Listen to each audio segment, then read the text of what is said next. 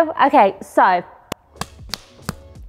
I wanted to take you through my NFT and basically tell you a bit about what the meaning of it is. I love it as like a visual piece, but there's so many more layers that have gone into it, and so much time and detail and women's stories really. So I kind of just wanted to explain. So basically, I decided to name it Women after my shows. If you have never heard about what we do, one of my favourite parts about it is that twice a year we hold a huge show, and it's called Women, and we invite between 20 and 50 women to walk naked on a catwalk, and they're covered in paint, and it's in front of a crowd of 1,000 people, and it's honestly the most incredible, humbling, fabulous day ever.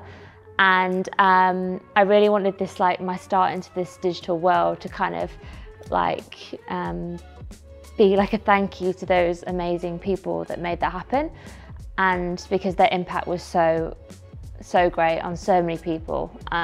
So yeah, so that's why I named it so. The NFT is a scan of my naked body. So I went to a professional 3D scanner. Oh my God, still, I can't believe it. Like, I had to get naked in front of my team. Like, looking back, I still,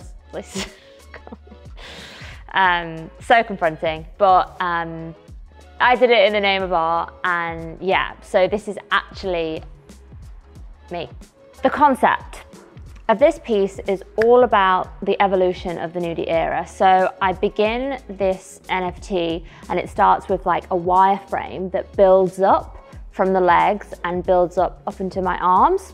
And I don't know, I really like the fact that this kind of like black metallic looking structure looks very industrial and looks as if it's just like the beginning skeleton of something, and it's growing and it's building. And yeah, I just, as you can see, like you don't really know what it is at first, and the body's flipping from side to side, and then all of a sudden you realize what it is a bit. This next part, we actually physically poured paint onto a sheet of paper, we recorded it, and then that like image, well, that video was coded onto the side of my body, and you can see those kind of like very organic drips, and it looks like me, it looks like I've done it. And like that was important for me to like build into this like digital world, that it still was like very much my painting in its essence. So so yeah, the drips kind of like fall down me. The colors of the drips, I was playing around what I wanted, like maybe I was like thinking maybe I should go pink, but then I just thought, do you know what, like these holographic elements keep propping up from like, they keep propping up in my work. And the reason that they do, and I believe the reason that I'm like continuously drawn to them, is because they're like changing nature. I love the way that if you look at it from one direction, it's one color, you shift your direction, it's another.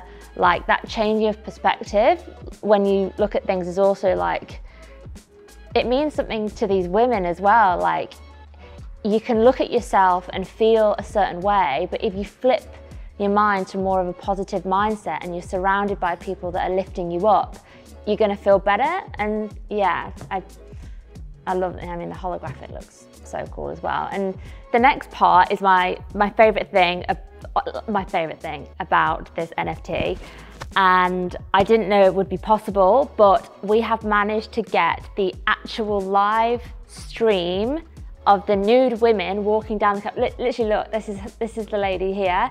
She's covered in paint. She's bounding from side to side. She's like empowered. She's walking down this catwalk, and it's like literally like projected in my own torso. And I just think that blend of like these amazing women being part of this like digital project, like these women are the reason like this exists. And it's, to be honest, it's the reason this entire like this studio exists. Like they have inspired me to like tell their stories, and it's been such a privilege, and it was just not an option for me to just not to have them in this. And oh my God, it looks so cool.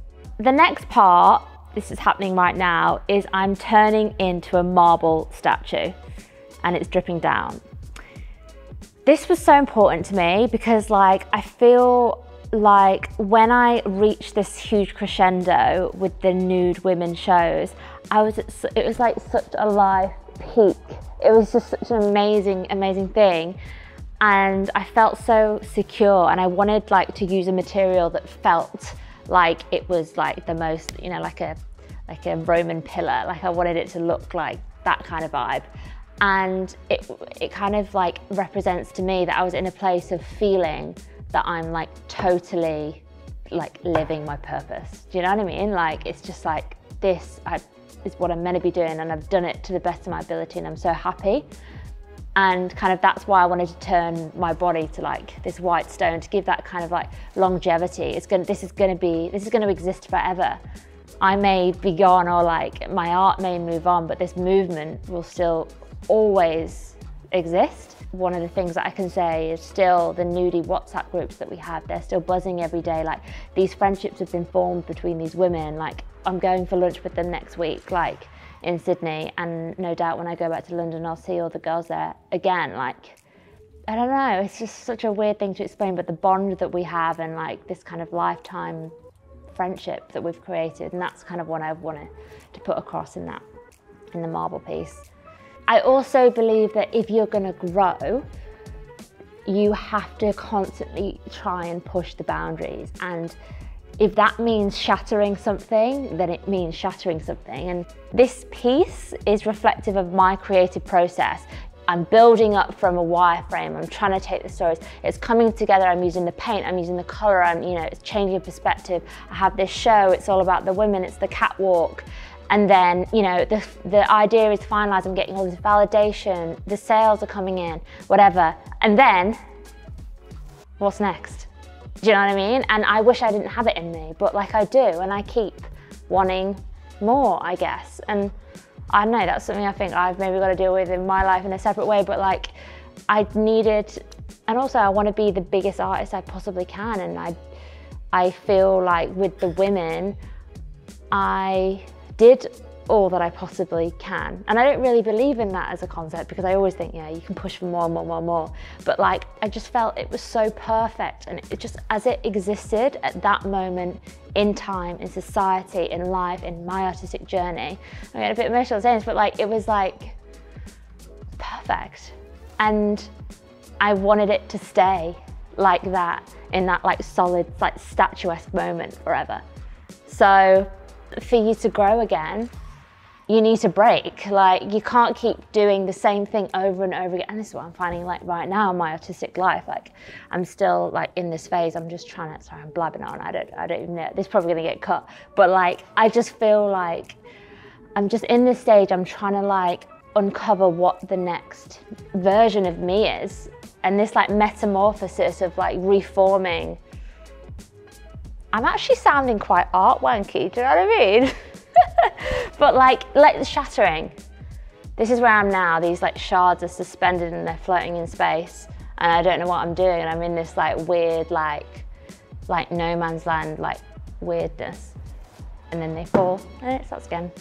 So yeah, I hope that gives you some insight about the effort that's gone into this really, and the thought, and me wanting to really do it, this whole era justice. And now it's time for the next chapter. But yeah, digital artwork, who knew?